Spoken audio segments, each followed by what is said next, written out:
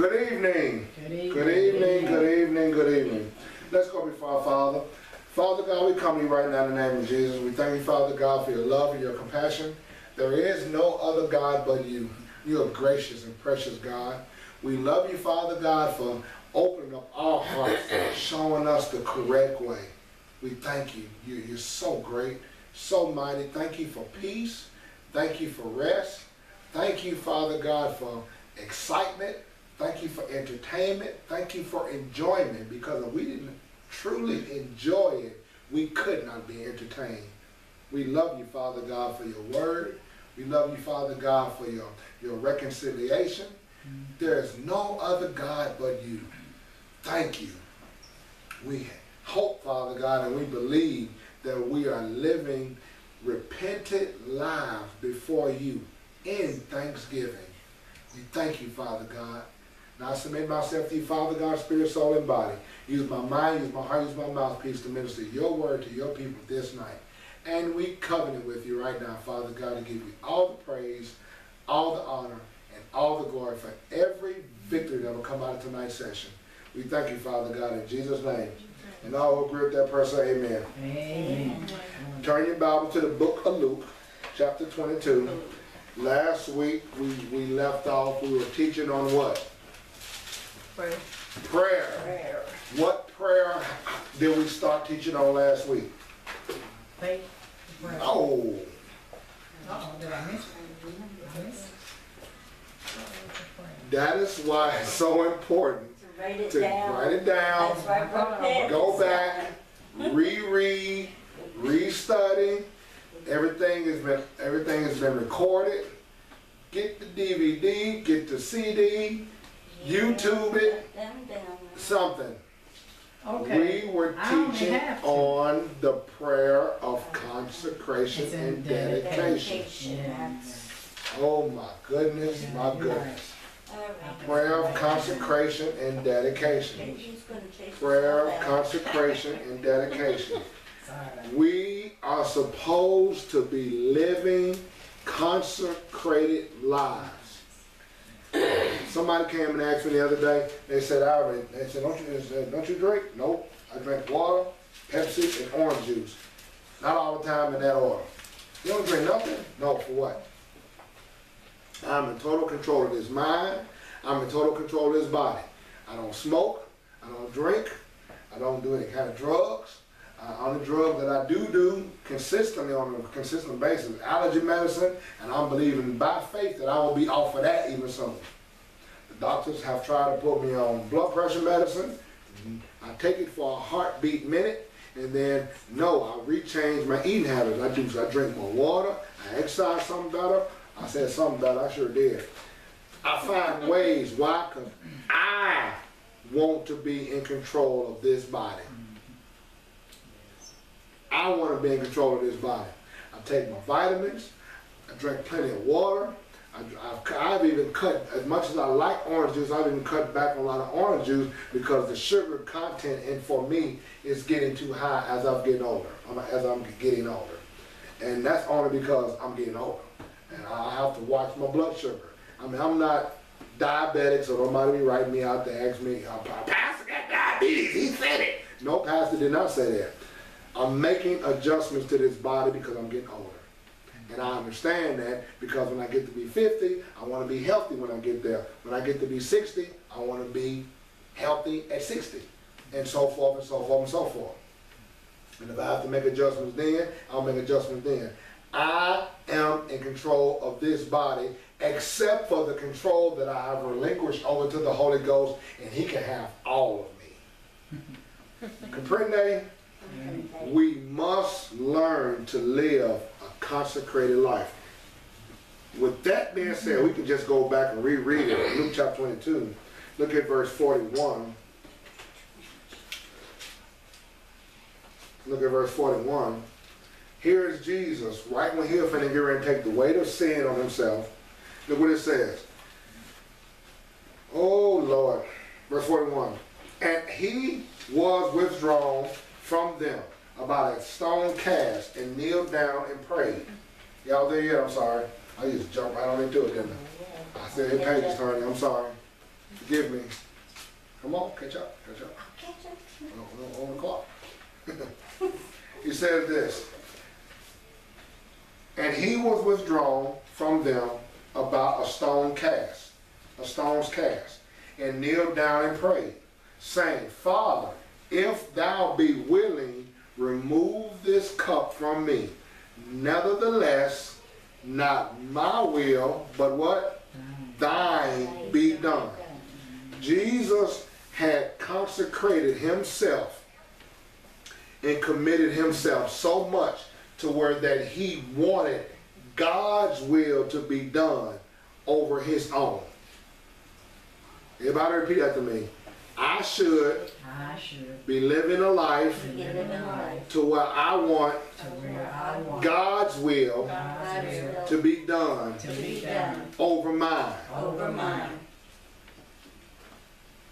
Now let that sink in. Let that sink in. Because a lot of people miss that. A lot of people really, really miss that. See, okay, let me dial it back a notch. Maybe I didn't say this last week, or maybe I haven't even said it before. You got to come to God to the point to where he's God. Lord, I can't do this without you. I can't live holy without him. I can't speak correctly without him. No matter how much education I get, I'm not that smart outside of him. No matter what I think, no matter what I feel, it all becomes null and void if it's outside of him. And that's what a lot of people miss that, because a lot of people, when they come to the Lord Jesus Christ, they begin to think. Most of the time they rebuttal back, they dial back from God because they're afraid. They're afraid they're going to miss out on fun. They're afraid they're going to miss out on entertainment. I was talking to a group of young people the other day.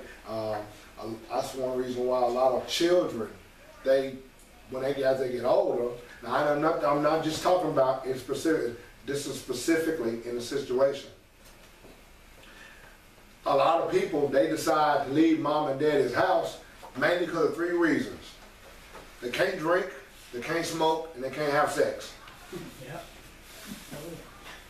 Now I know that there are other situations, there are other scenarios behind that. Mom and daddy might be beating on you. You might be being molested, blah, blah, blah, or whatever. I mean, it's because there's so many other different scenarios.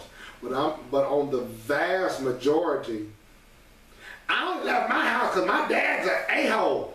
You figure out what a-hole is. You know what I'm trying to say? They're going to pastor preaching at the pulpit. No, you figure out what the A means. So y'all, come on, catch up with me. See, we're talking to reality now. We're talking real reality.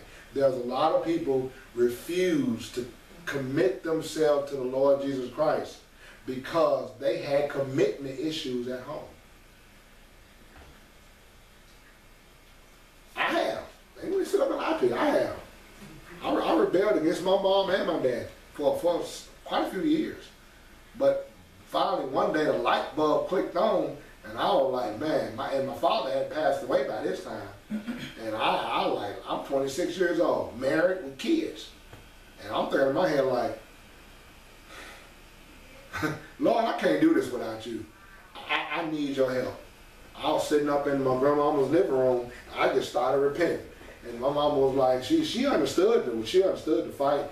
And she, baby, no, all right, don't worry about it. Grandmama said, no, Pam, let the boy talk. Let him repent. I mean, literally. I came to the point to where I can't do this on my own. I can't.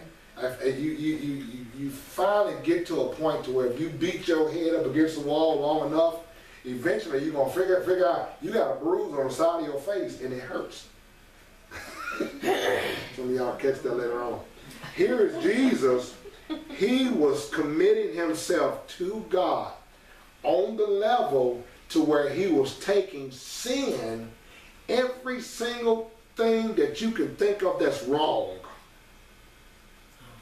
He took it on himself. Why? So that you can be made free.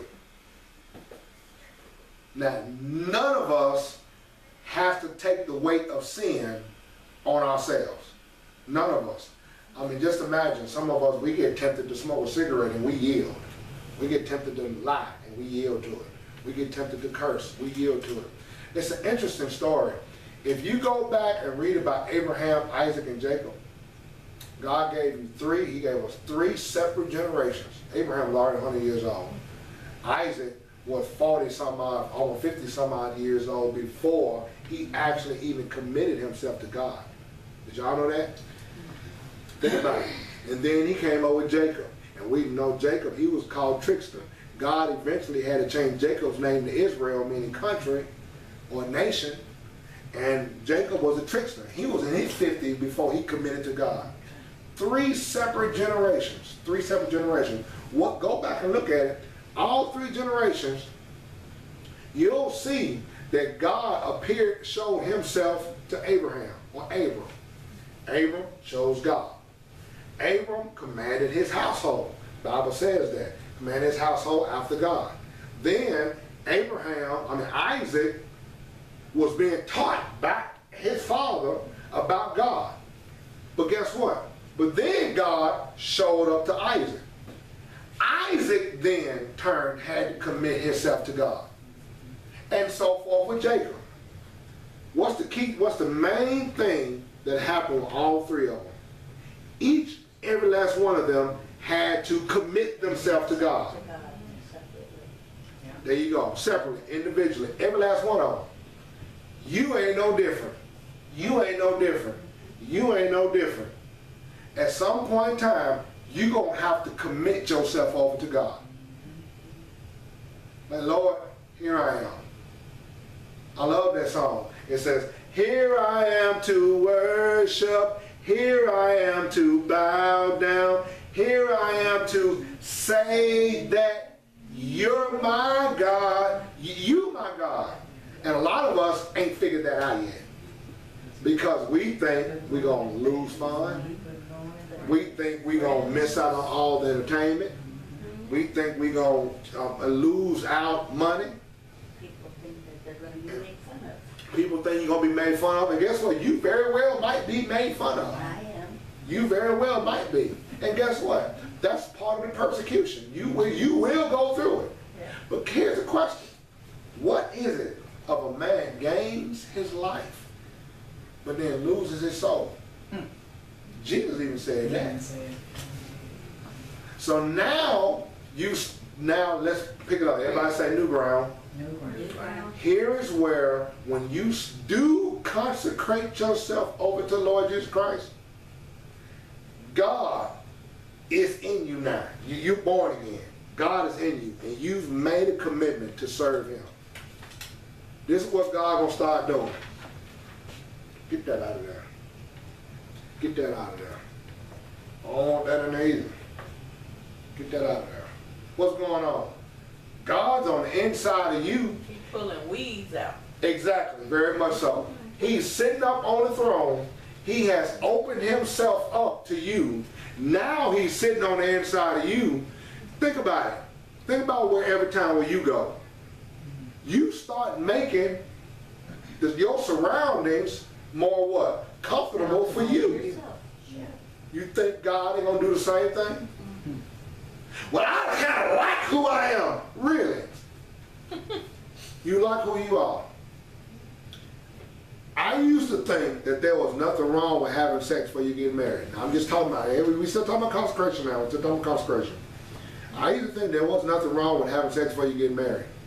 But then I started reading the Word of God, and I heard, God, you the one saying, if any man wants to have sex, let him get married.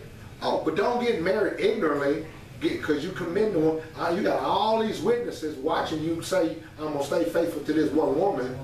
Forget all the situations and surroundings, and people get a divorce every day. Blah, blah. Forget all that. You the one said, be faithful. Husbands, love your wives. Wives, submit yourselves. You the one said. So who? Now you committing yourself to him because he said it. It ain't just something that you've read in the book.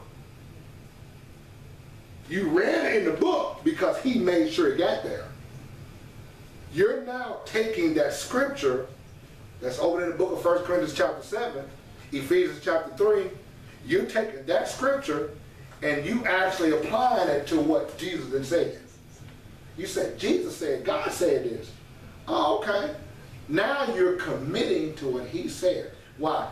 God is now on the inside of you, and I used to think, ain't no wrong with having sex before I got married.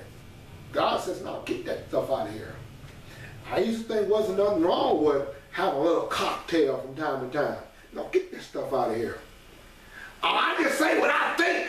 No, get that stuff out of here. Being deceitful? Oh no, get that stuff out of here. But what does he bring in? Righteousness. He puts in righteousness. Watch this. Go. We already in new ground. Go to Hebrews chapter 4. Hebrews chapter 4. Glory to God. Everybody say glory to God. Glory to God. Watch what God does. Hebrews chapter 4. Hebrews chapter 4. Because God is kicking stuff out now. This is the thing that's happening as you consecrate yourself over to God.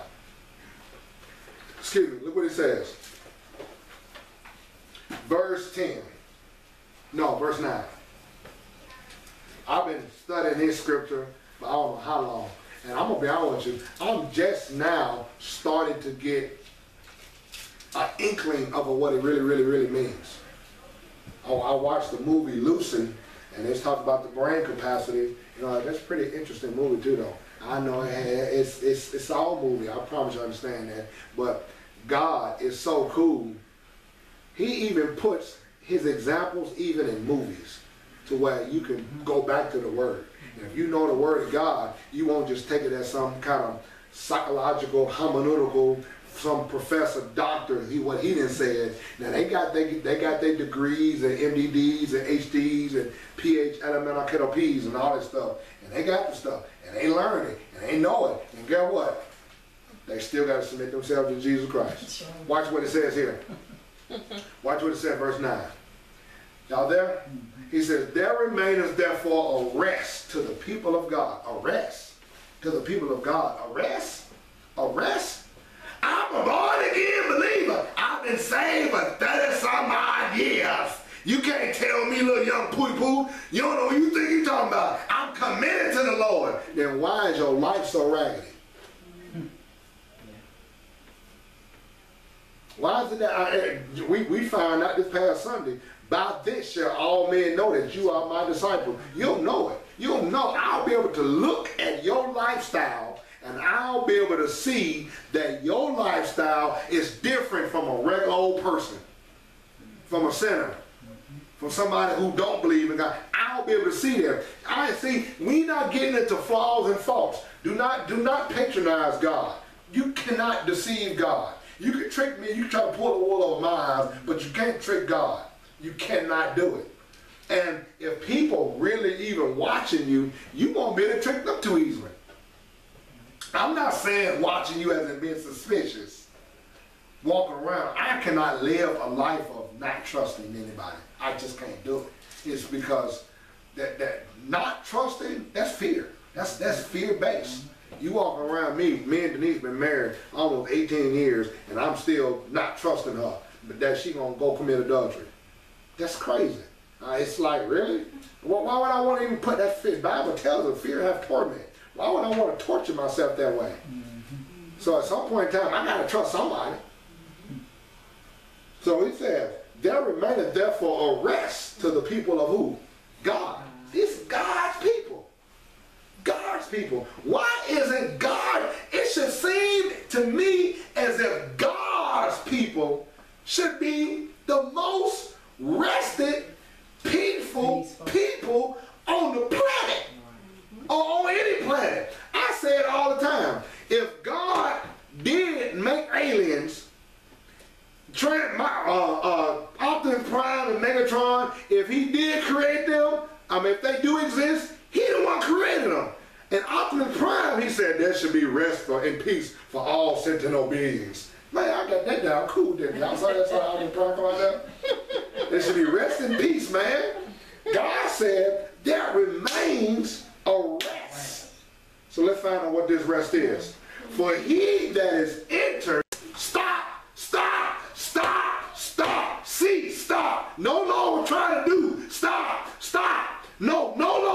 of y'all missed that. Cease, that's a very, very powerful word. Cease, stop. You ain't trying to do, you not trying to do your own works. As God stopped doing, He stopped. God stopped. God ceased. He no more. God is not trying to do any more works. He's already done it. It's already done finished. That light bulb just clicked in on me about 2 weeks ago.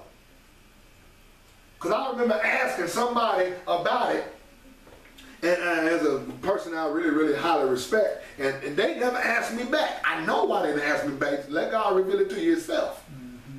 God, stop. Why am I trying to bust my head up against this wall to get this thing accomplished? It ain't my work. It's God's. God done already done it, so why am I trying to go do something that He already done? Done it. Y'all, the English is bad, but you sure got the good revelation on it. It's already done. It's like it's already finished. So, what's my part? What's my part? For us, let us therefore to enter into that rest. What rest? The work that's already done. Lest any man fall after the same example of unbelief. So how do I know if I'm in unbelief? How do I know if I'm going out trying to do what God already done accomplished? How has this got to do with anything on consecration and dedication? Watch this. If once you start realizing, hey, God has already done this, what's my part? Enter into what He's already done, what God done did. Already done finished. You enter into that. How do I enter into that? By believing it. Lord, all right, fine. What did happen now? I ain't trying to finish it and do it. So guess what? That's a weight off my shoulder. What am I supposed to do? Thank you, Jesus. Oh, thank you. I praise you, Father God. The work is already finished. Lord Jesus. God, what's God doing? He's been pulling the weeds out, and that weed of unbelief, and He's been pulling it out of you. You didn't say, okay, Lord, you just got into the Word. Now the Word of God, look what it has done now. Verse 12 says, oh Lord, for the Word of God, who is what? Quick and powerful and sharper than any two-edged sword, piercing even to the dividing asunder of what? Soul and spirit. Well, hold your finger right there. We're going to come back to that. And the joints and marrow, and is the discerner of the thoughts and intents of the heart. So now God's word been inside of you. You've been sitting in front of, you've already, you said, Lord, I'm going to commit myself to you. You committed to come to church and start hearing the word of God. You committed to sitting on your couch, laying in your bed, on your iPod or iPhone or whatever, your tablet or just regular old book. There you go, Bible book right there. You said, I'm going to commit to read this thing, and then God, you reading it and you don't understand none of it. But you have committed to reading it. And God is going ahead. I'll kick that out of there. And before you know it, you're in prayer. You, Lord, not my will be done. And God pulls out something else out of you. Now you wake up. You come up from prayer. You come out of prayer. And you like, okay, Lord. And you just go about your business. And then when a situation comes up, it's already been taken care of. What's been taken care of? Whatever it is you've been praying about, whatever it's already done. You believe that it's finished. And you ain't got to be concerned about it. God has pulled that thing up out of you. Now what's going on? You can just get up and just go to work. You can just get up and go hang out with your wife. You can get up and go hang out with your children. You know, it used to bother me on my day of rest that I did not get up and go into prayer and work and praise and worship and study the Word of God. It used to bother me. Now when I wake up, I may do this. 1 One chapter. Denise, let's go get something to eat. It used to bother me when if I didn't spend an hour, I spent an hour and a half, 2 hours just studying the Word of God. There will be days where you will do that. But for the most part, okay, Lord, it's already finished. I'm committed to you. And then God will point you, keep you pointing in the right direction. He's been pulling these things about you. Why? Because the Word of God is quick. It's to get off inside of you, and it's bouncing around, it's going on in you, and it's powerful. And it's saying, whoa, unbelief all up in ivory. Come on.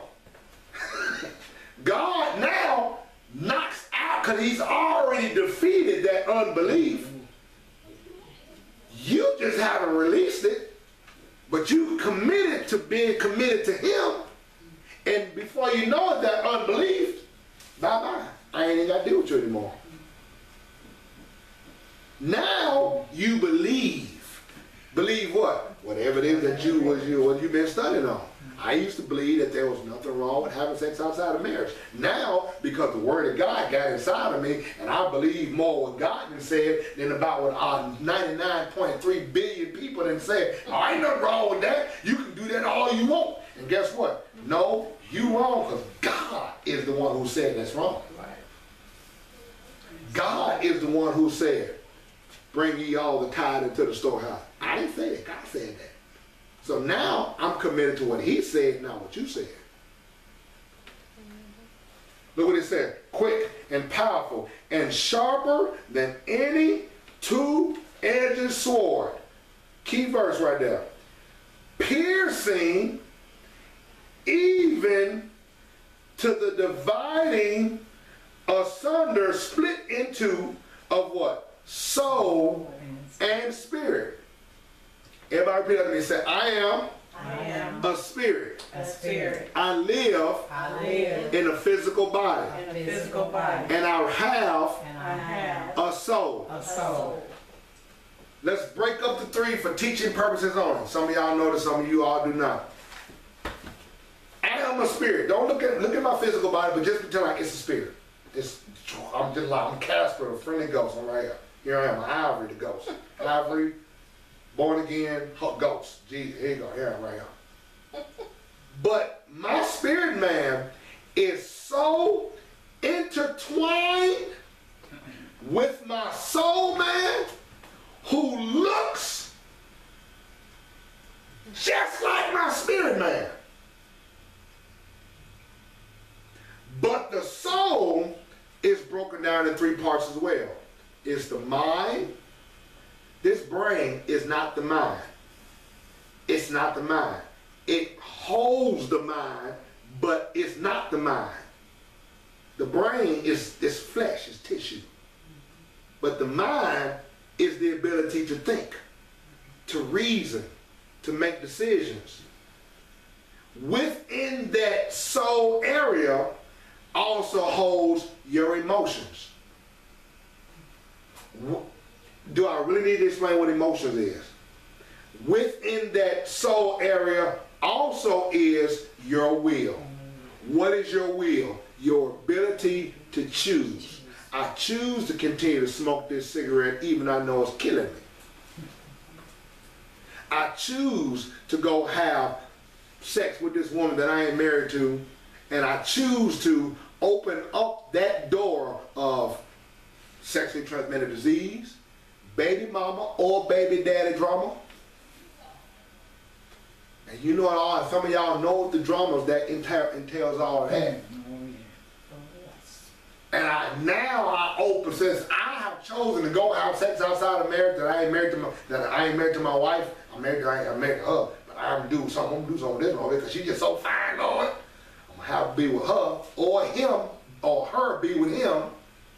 Now I say, hey spouse, I'm also gonna open up baby mama drama, as well as sexually transmitted diseases to you too.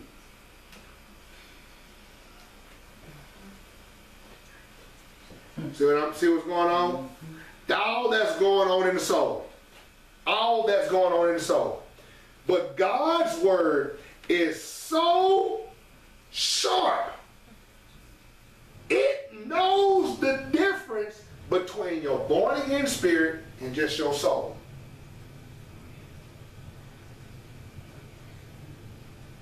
And they are so intertwined, they live on the inside of this body.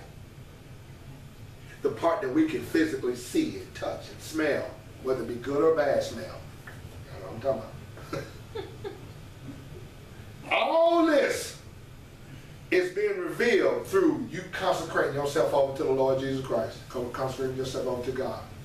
You down in prayer. Not my will be done, Lord, but your will. You're surrendering your will that's locked off in your soul area over to God.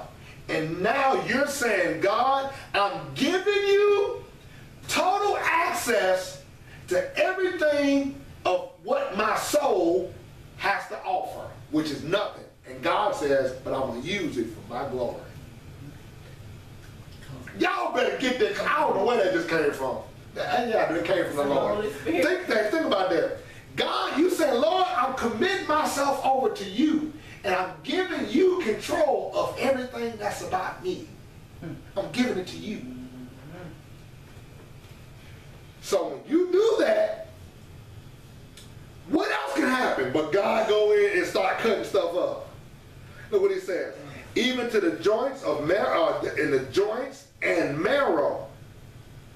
Joints. I remember about 20 years ago, in my early 20s, when I was able to run, just run. Boy, running. I'd be out there in the Marine Corps, out there in the hills and woods, and just running.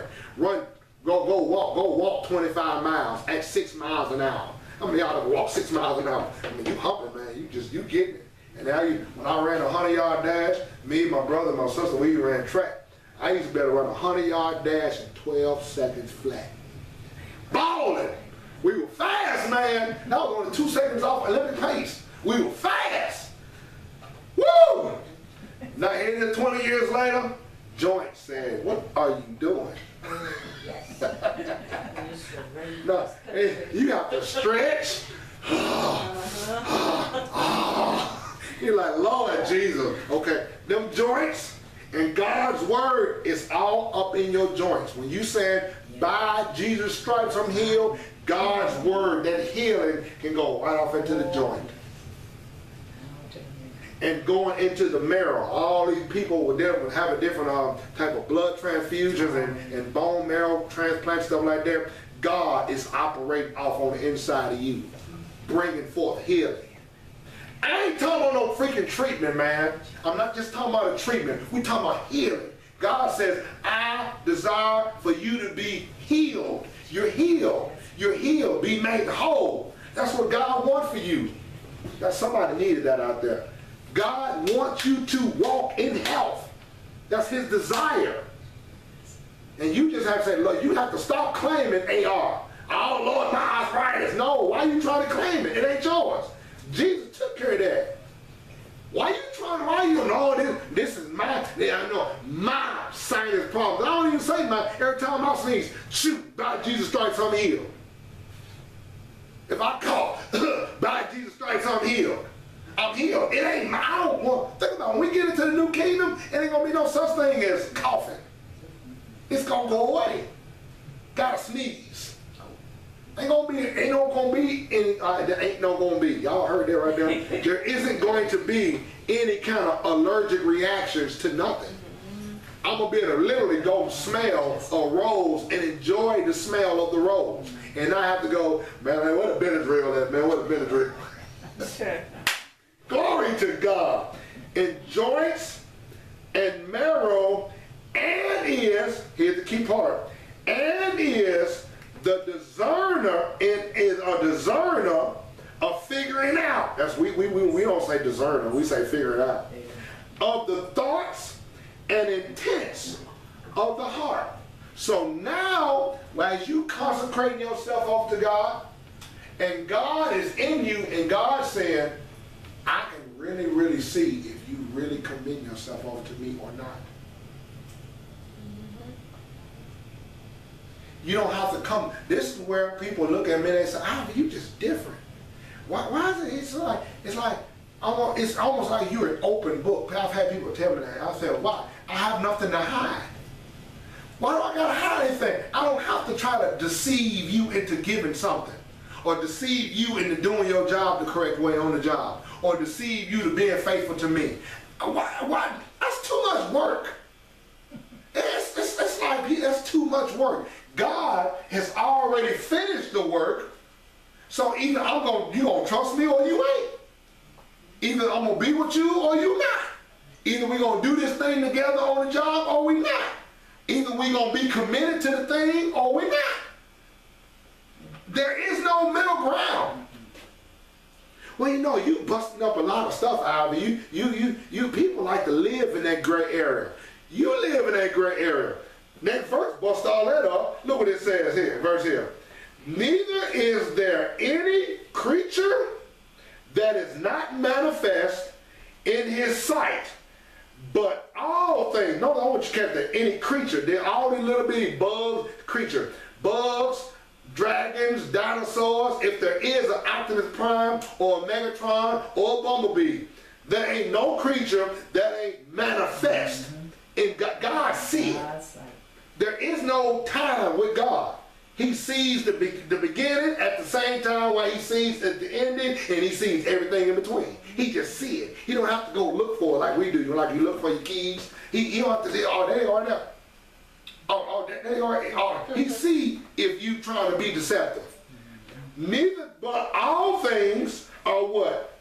Naked and open unto the eyes of him with whom we have to do. Notice, that's some bad English right there too. Everything that we have to do with God, God sees it. You can't hide nothing from God. God sees if you sitting in front of the computer and you sitting up there trying to find women to talk to. People be trying to send me dumb stuff on Facebook and through my email address. Look at these naked pictures. Yeah. And I'm thinking in my head, I said, Mama, come look at this. Denise, look, I'm going to show you. Well, why don't you just say repeat for what? God watching me look at the stuff. Right. And he see me doing it. You can send it to me all you want. Guess what I'm going to do? Click, delete it. I'm going to highlight it, I'm going to delete it. Because you know you got an email box. You got to put the check in the email box first and then you can delete it. See, you know what? You gonna take a peek first, and even if I accidentally did click on it and open them up, delete, click, get out of it right there. 1 second. So I used to, my mama said, why you show me that? I said, Mama, because I'm holding myself accountable to the person that's available at that time. My mama's here or my wife here. Some of y'all need to bust yourselves out. If you bust yourself out, it'll help you stay consecrated.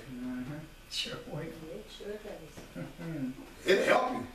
I know it doesn't help me. Come here, Denise, let me show you something.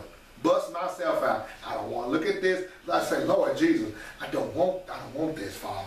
I'm consecrated to you, Lord. I don't want this going on in my life. Show me, Father. What do I need to do? Well, tell your wife about it. Huh? Tell you, oh, Denise, come here. It ain't no big thing to me now. Why? Because it's open before him. So while I'm trying to lock it away off into this little bitty corner of my mind, it's right over here talking about what's that but me and God.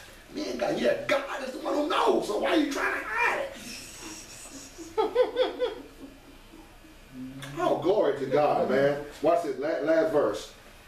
He said in verse 14, seeing then, my time is almost up, we got 4 minutes. Seeing then that we have a great high priest that is passed into the heavens, Jesus, the Son of God, let us hold fast our profession. He said, if you really have consecrated yourself over to God, hold on to that. You hold on to that. You hold on to that. Do not back off from that. Now ask yourself this question. What is it that you're trying to hide from God? You can't hide it from him. You can't hide it from him. He knows about it. He sees it. You know, and for the regular old-minded person, that's hard to come to grips with, that God see me doing this. He see me thinking this. He see me in my ear for my radio. He see me with this conversation on the phone that I'm having with my cousin. If you gossiping on the phone, Well, there's a point where you got to talk about certain things. You better learn to figure out a way to be able to talk about stuff without gossiping. You better figure it out, because God is the one watching you. Think about it. The Israelites, they fell dead, 23,000 of them, because they was out there complaining and murmuring, talking about each other. Yeah. Go over there in the book of Numbers where Moses and his brother, his brother and his sister, and Miriam, they was right there in the temple. They was in the temple, in the church, they were in the church. And Aaron and Miriam was sitting up there talking, who Moses think he is, married to that black woman? Yep. And Moses, God said, get out of this church, talking about all that dumb stuff. Who do y'all think, man? They was in the church, got racial discrimination stuff going on. How in the world? I mean, like, what can you hide from God? So when you consecrate yourself, you basically think about it, you have opened yourself up to God. So instead of trying to hide it, what do you do with it? Lord, I'm sorry. Not my will, but your will. I'm sorry. Forgive me. I'm so sorry, Lord. And when you start living, once you recognize that, it becomes really easy to live a repentant life. Don't look at the prayer of consecration as in you trying to straighten somebody else out. That's intercessory prayer. But 9 times out of 10, that it's bad for my man. And when I study about consecration, we're going to eventually get to the prayer of intercessory for somebody else. It's kind of funny to me. Every time I start trying to pray about somebody else, something shows up inside of me where God said, what about this? You doing the same thing. Oh, Lord Jesus. And I'll say, okay, Lord. And you what do? You don't sit up there and play games with it. You just repent. Yep. Lord, I'm sorry. Forgive me. Show me how not to do that again. So now you know a whole nother level about the prayer of consecration and dedication. Because now you have made yourself available for the Master's use. God can use you now because you become an open book in front of people's eyes. Now people still try to pinpoint it. They try to point out flaws and faults. But guess what? You say, okay, that ivory is dead and gone. You just put your name in that spot. That ivory is dead and gone. That was just yesterday. I stepped outside of my righteousness. That ivory is dead and gone. I'm sorry, forgive me. And you get back to your righteousness and you stay there. Y'all got that? Praise God. Every head bowed. Father God, we come to you right now in the name of Jesus. We thank you, Father God, for your love and your compassion. There is no other God but you. I do believe today is a believer's meeting, but I never take anything for granted. So if there's anybody in this room who has never accepted Jesus Christ as their Lord, I want you to raise your hand. Just like I thought everybody in this room born again, every hand raised anyway. Father God, we come to you right now in the name of Jesus. We thank you, Father God, for all of the events that has taken place tonight and of course this week so far. And we believe, Father God, as we leave this place, we'll find our loved ones doing well and intact, maybe even better than we left them. And we covenant with you right now, Father God, to give you all the praise, all the honor, and all the glory for every victory that will come out of tonight's session. We thank you, Father God, in Jesus' name. Amen. Hey, all of you out there, remember, continue to learn how to follow Jesus Christ faithfully, holy, and holy. God bless y'all. I'll see y'all next time, too.